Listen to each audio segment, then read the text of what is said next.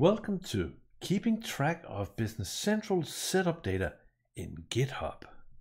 Hey, I'm Eric, and today's video is you guys helping me, I think.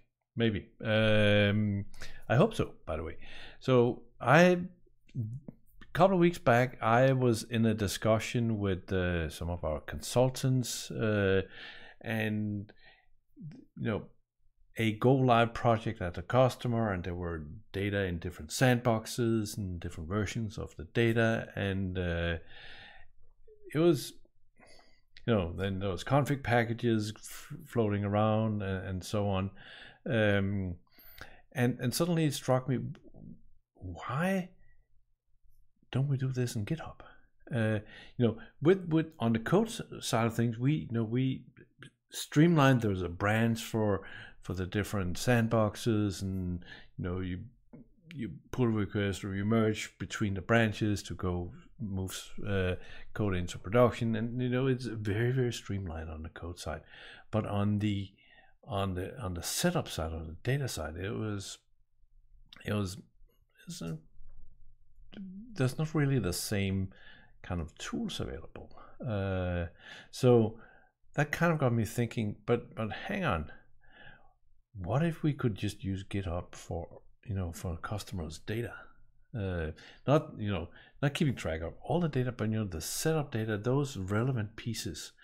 And so that's kind of a project that I have I've been working on for a bit, and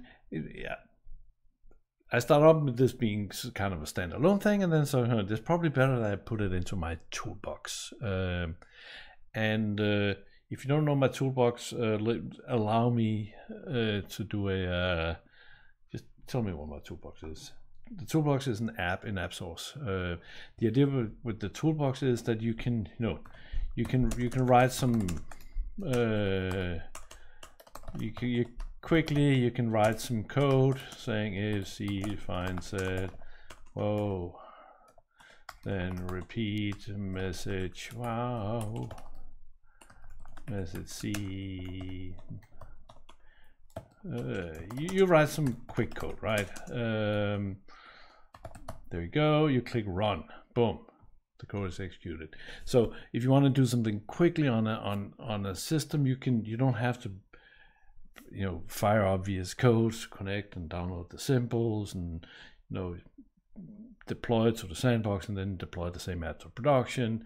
You do the script, you're done. And the toolbox was, if you follow along, and this is kind of why I thought, let me do this again. Lots of the stuff in toolbox kind of started as videos on the channel where I investigated whether something could work or not, including writing an AL compiler in AL. The toolbox can also do batch process, search and replace, and very clever search and replace. You can inspect run tables that you normally cannot run in edit mode, and so on. You can copy data between environments, so that's kind of related, but not really related. So the idea was kind of born that, okay, let's treat our setup data as code. So let me show you what I have so far, and please be brutally honest in the comments what you think about this. Is this useful? What haven't I thought about? What would be missing?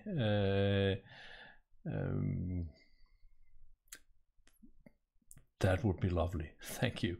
Anyway, here I am on GitHub. I run GitHub in dark mode because dark mode. So I'm creating a new repository. If I can look at my mouse, there it is. I call it demo data for some reason. Private. Currently my system hates complete empty repos, so I added a README in it. So we create a repo, and we got a branch. So what I can do now, this repo called demo data, in the toolbox, I have added a setup saying that this is my GitHub account, and I have added a what is known as a personal token to it. So I can now go into data in GitHub, whatever that's the name, that's still up for discussion. And I call the repo demo data. So I can do get branches. Boom. It figured out there's a main branch. That's the current one. So let's look at the current branch. There are no tables in the branch. So we think about this as tables. So I could say, okay, let's do company information.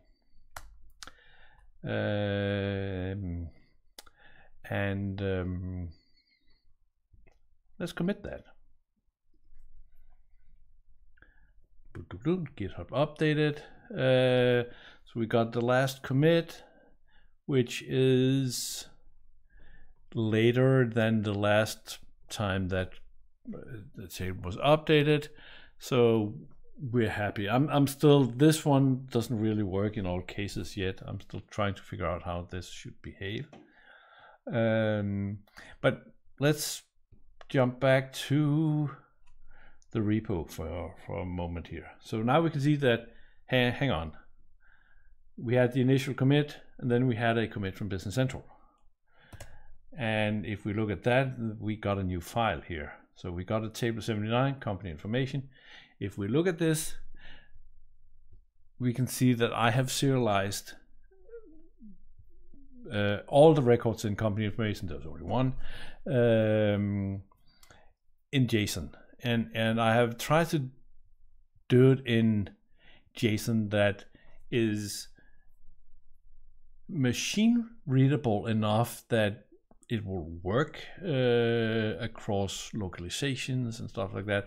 But at the same time, I also try to make it as human readable as possible. So we can see that this is field 33, and we tell the field name, what the field type is, and what the value is.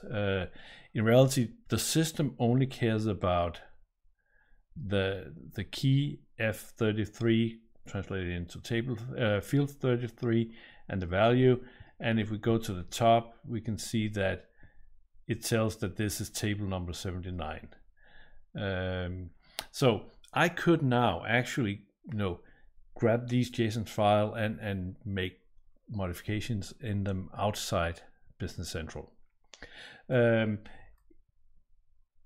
I wanted to. So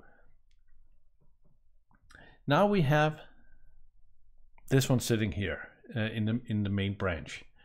But what if we what if we added a branch? So if we go back to this one and create a new branch, we could call that UAT, User Acceptance Test. So now we have another branch.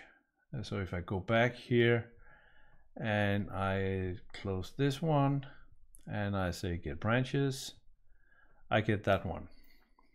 You see, this is still our main branch. So the system thinks that the data we have in Business Central matches the main branch.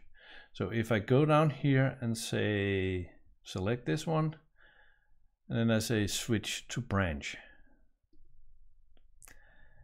Switch to branch UAT and replace content in tables, probably, with data from the branch. Sure. So at this point now we're on the UAT branch. The content should still be the same. Maybe I should have showed you guys. I think I wrote production or something like that in address 2. I did. So now we can say that this is UAT branch, just to see that we have a different set of code. So I have changed data. So if I say view current branch, we can see that now our status is exclamation point, meaning that, well, the commit on that branch was from 204, and we updated the table on 207. Okay, so I can commit. Now this one is happy, and if I go to GitHub, We can see the UAT has just been updated. So if I go back here and wow, and information, company information, look at that, we can see that we're clearly in UAT branch now. So if I go, thanks, okay, let me switch back to main branch. So I do switch to branch. We are now, and then we go into wow, company information. There you go. Now our data is switched back to the data in the main branch.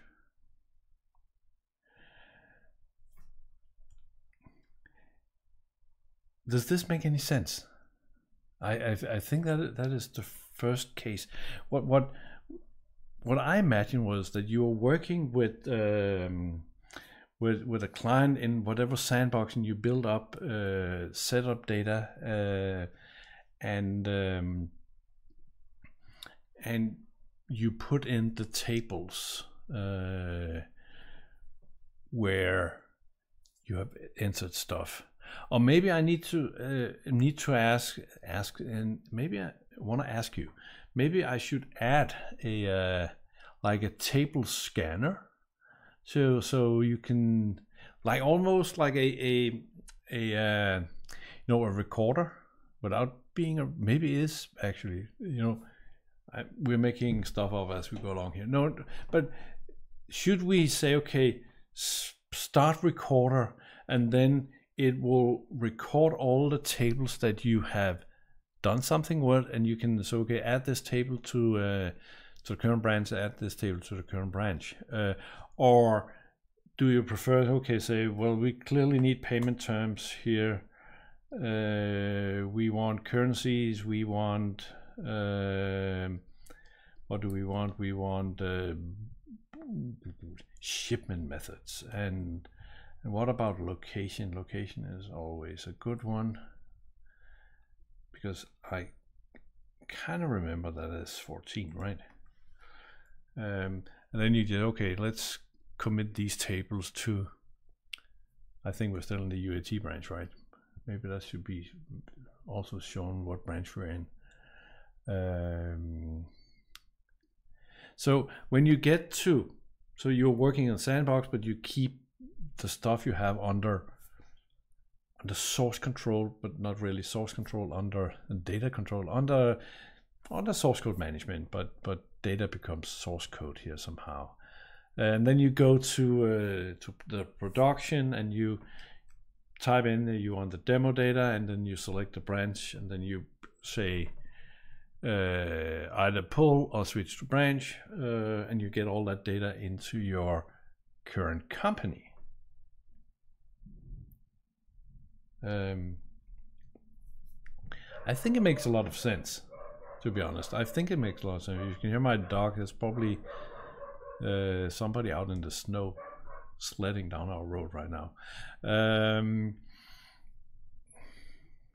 So the task for you guys is, tell me if I'm wrong.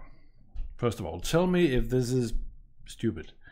I don't think it is. I kind of like it. I know there's some more granularity pieces I need to add. I need to add something, so you can, maybe you only want to commit certain tables or stuff like that. But I think that I think this makes a lot of sense. And my intention is to get this into the Toolbox app very fast. But you guys have been so great back in time when I was working on the compiler part and some of the other things for the Toolbox to give me your input. So I kind of turn to you guys again, and let me know what you think. I think it's brilliant, but I may be wrong. So if you came to see AL hacking, sorry to disappoint you, but go check out this video filled with AL hacking. I promise you, like 99% sure. I'll see you there. Take care. Bye.